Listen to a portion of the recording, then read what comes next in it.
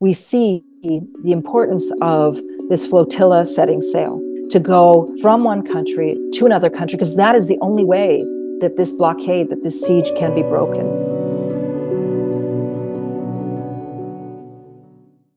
The only way that you can understand the aftermath of October 7th is to be able to understand what was happening in the 30 years that preceded October the 7th. It's a myth that the siege began in 2006, 2007, with the general election that happened. Why? Because since the 1990s, Israel has had some form of closure or blockade on the Gaza Strip. You could see that from the 1990s, even up until 2006, that there wasn't free access or free flow of people or of goods into the Gaza Strip. To the contrary, Israel was controlling all aspects of that. The siege was then solidified and then, of course, intensified in the years 2006, 2007. This is important because in order to understand the legality, you need to understand that history. So let's go on to the legality. Is the siege legal? And the answer is obviously no. Israel as an occupier is under an obligation to protect and to ensure that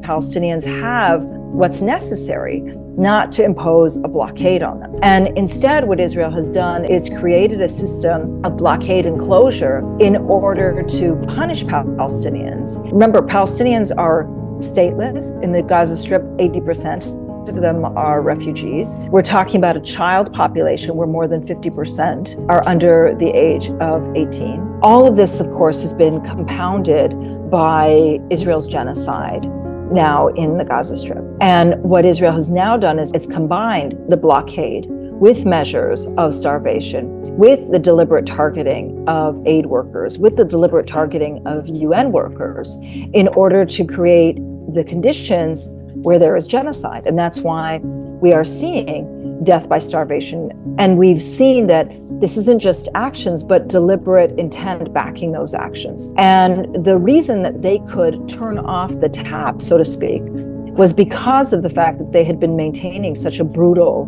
siege and blockade on the Gaza Strip. Add that together, and you can see that the impact and the intent is genocide. But there is a history of it, and the history of it is that Israel has made deliberate attempts to try to starve off the Gaza Strip in the hopes that somehow they can exert more control. Look, the Israeli logic when it comes to Palestinians is that what won't be learned with force will only be learned with more force. One of the most important things right now is to break that siege and break that blockade. And I want to paint the picture for what it's like here in Palestine and what it is that we're seeing from this end. This isn't just a blockade and siege that's being imposed by the Israeli government. It's a blockade and siege that's being imposed by the Israeli government that Israeli citizens are cheering on. In fact, we've seen that Israelis have been attacking aid trucks. We've seen that Israelis have put up blockades so that trucks can't move forward. We've actually even seen them put up bouncy castles. You know, those castles that you use for your kids for their birthday parties. We've seen that they put them up in the middle of the street in order to block trucks from going in. While they've put up these bouncy castles, they're distributing popcorn, giving out cotton candy, blasting songs, and dancing. And so our genocide is literally their entertainment. And that's why it's so important for people to come together to actually work to break that blockade. Is it legal?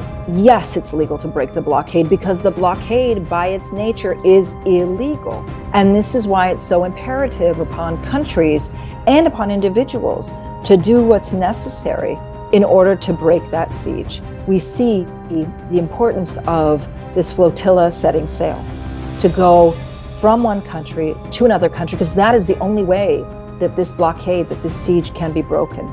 We've seen that Israel has ignored diplomatic efforts to break the blockade. We've even seen that Israel has ignored any attempts or any calls by the international community to allow aid in. And so this is where it becomes imperative upon individuals to act. We're up against a lot. Gaza's not easily accessible. And so when we think of the global ways to deal with the siege, it's impossible to effectively do it by air. By land, we have the combination of the Israeli settlers and soldiers and the Egyptians who are trying to block access, particularly given Israel's takeover of the Rafah border crossing. And all that's left is by sea. I don't underestimate the difficulty of this flotilla coming in, but the message that it sends to the world, and especially to Palestinians, is that the world is not leaving Gaza alone. The world is not turning a blind eye to this siege, to this blockade. The world actually believes that Palestinians have a right to exist. They have a right to be alive, and they have a right to thrive. And that is the most powerful message that can be sent to Palestinians at this time.